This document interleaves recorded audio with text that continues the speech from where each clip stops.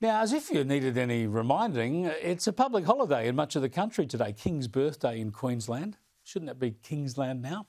But in New South Wales, the ACT, and where I am today in South Australia, it's Labor Day.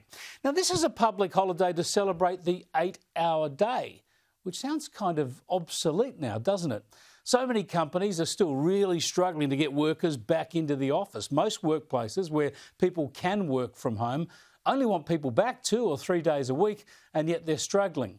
And now bosses in the UK, where this is a problem as well, have declared that workers have actually become entitled and lazy after the pandemic. Now, this is pretty harsh stuff. It's a clue to a serious issue, but it's a pretty harsh way to put it. And it's a reminder of Tim Gurner, the Melbourne property developer, who said this last month. People decided they didn't really want to work so much anymore through COVID, and that has had a massive issue on productivity. You know, tradies have definitely pulled back on productivity.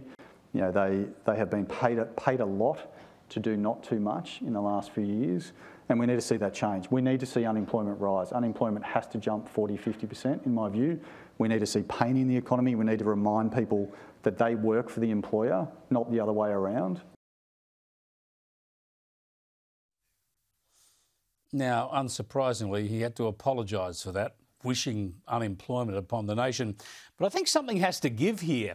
Employers want workers back in the office. Too many workers don't want to turn up. Sadly, the federal government has given a poor lead, agreeing that there should be a permanent bias towards letting public servants work from home. Look, you only need to go to the beach on a Monday or Friday or check the local golf course on those days to see that lots of people are having a lend. Flexibility is here to stay, sure, and that is a very good thing. But for all sorts of reasons, including better mental health and support, getting life back into our cities and helping the small businesses that operate in them, well, we need to be back at the office.